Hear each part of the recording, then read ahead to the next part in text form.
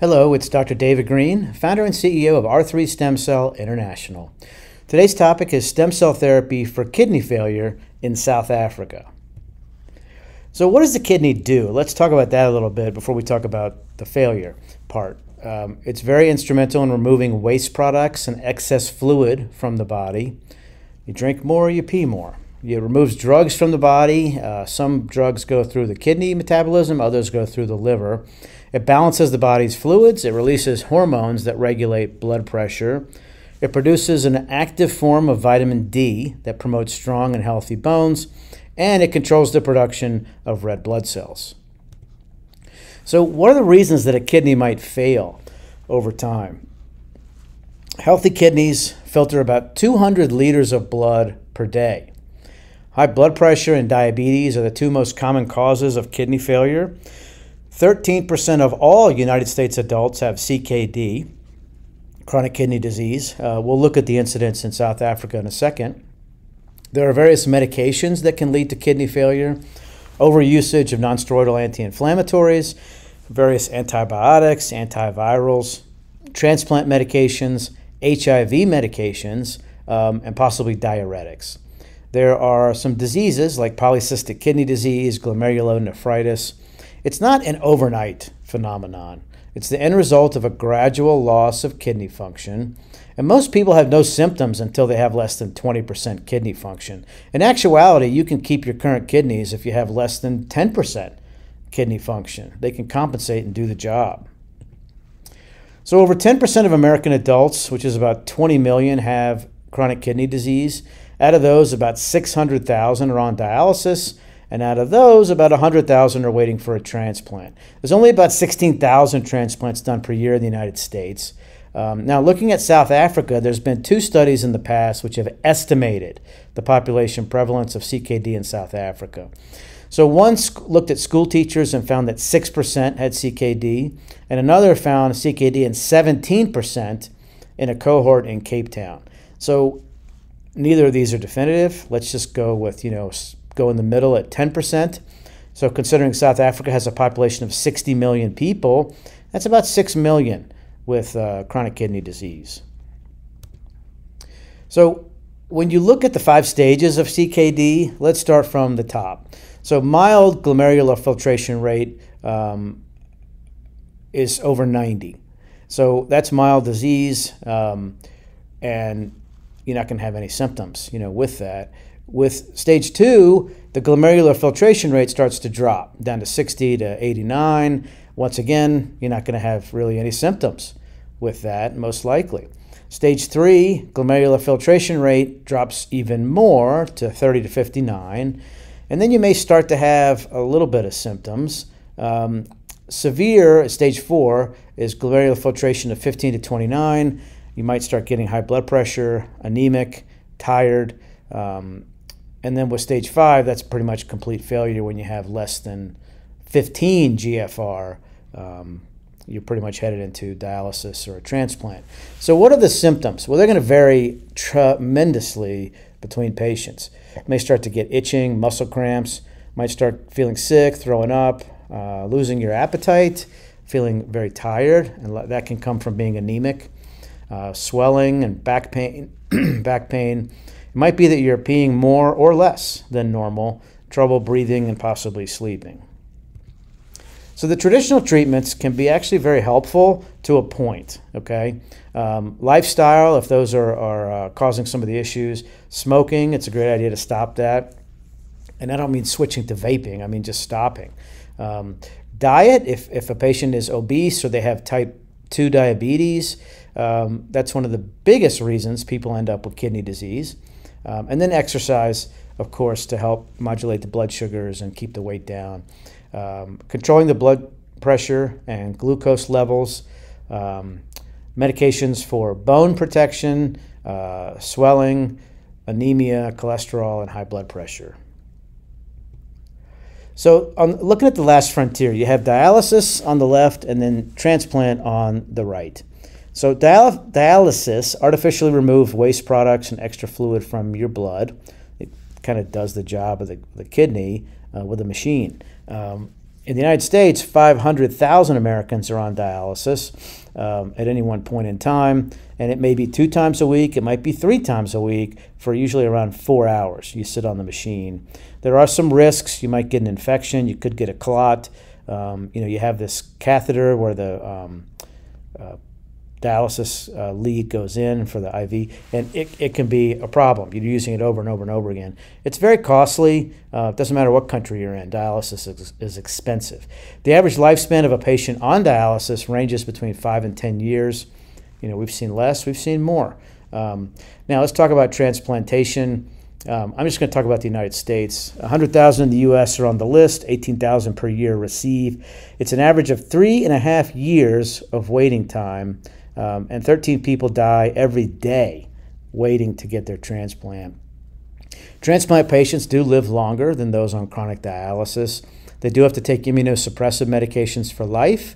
Even if it's a 6-point match, you still have to take these immunosuppressive medications.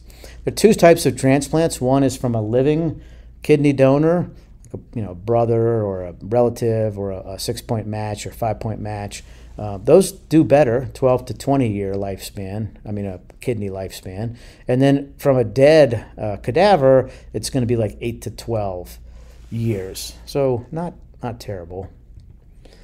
So let's look at the stem cell therapy options and what the research has shown. In a recent paper out of Brazil, mesenchymal stem cell therapy in acute kidney injury, this looked at 13 studies for acute kidney injury. Cellular therapy with mesenchymal stem cells has benefits in preclinical studies, meaning animals, through anti-inflammation, anti-apoptosis, it prevents cell death, oxidative anti-stress, anti-fibrosis, it prevents scar tissue and helps modulate the immune system, and it helps promote new blood flow into the kidney. It's very promising, and it should be part of the treatment of AKI patients in combination with the traditional approaches already available.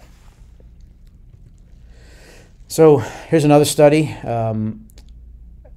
MSC transplantation, a promising therapeutic strategy to manage the onset and progression of diabetic nephropathy.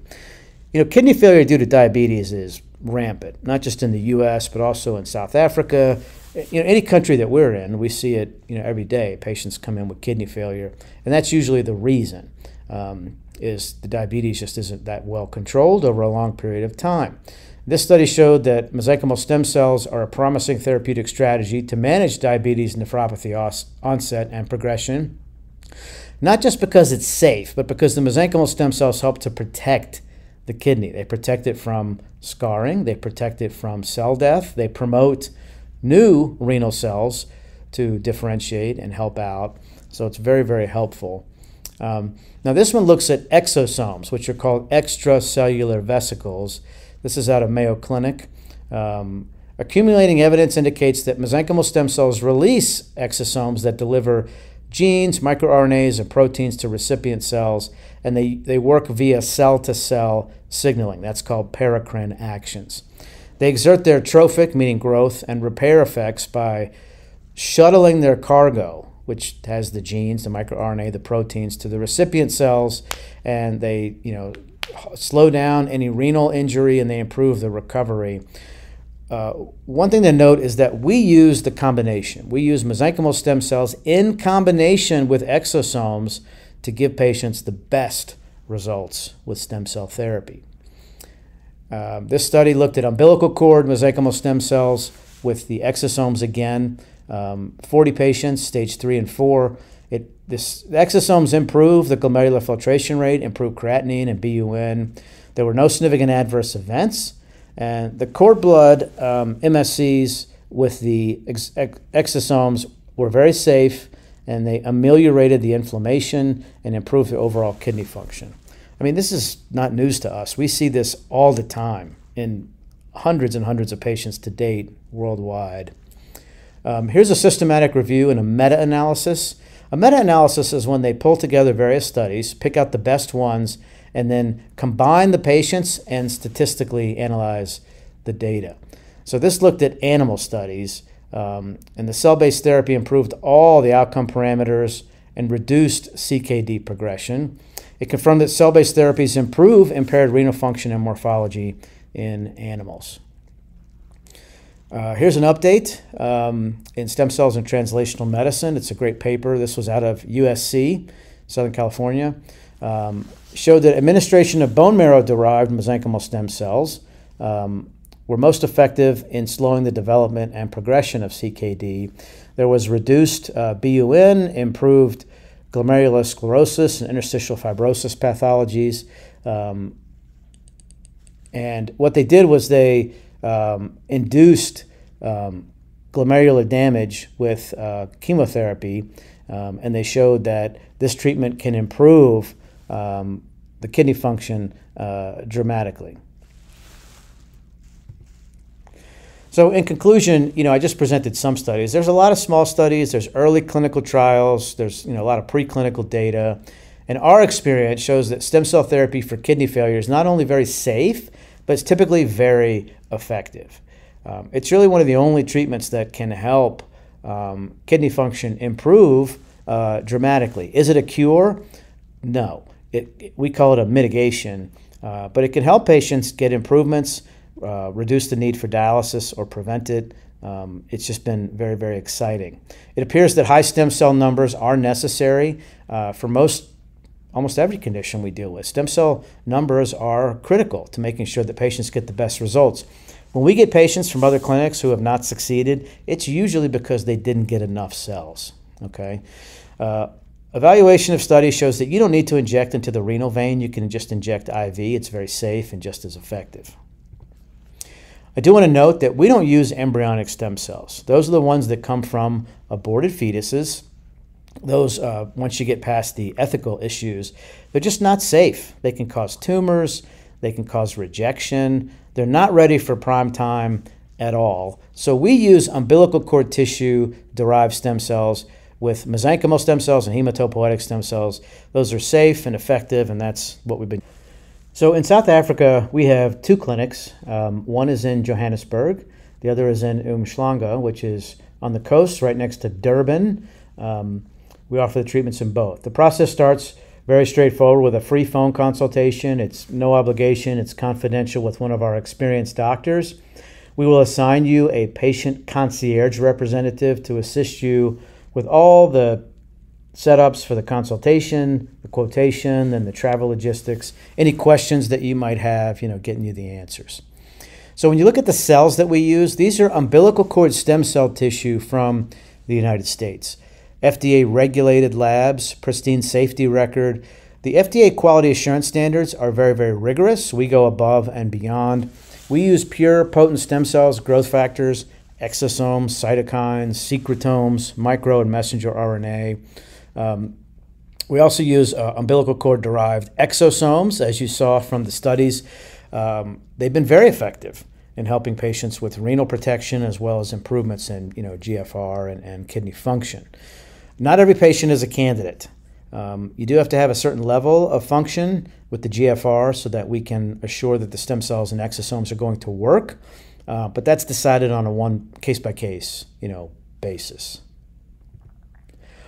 We've been featured a lot over the last decade. We've done 21,000 plus procedures worldwide. We're in 7 countries now with over 45 centers of excellence.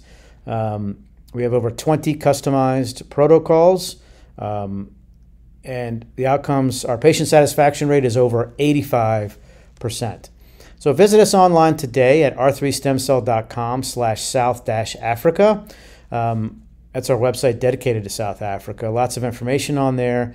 And then call us to set up your free consultation at 272-130-01831. Thank you very much, and we look forward to hearing from you.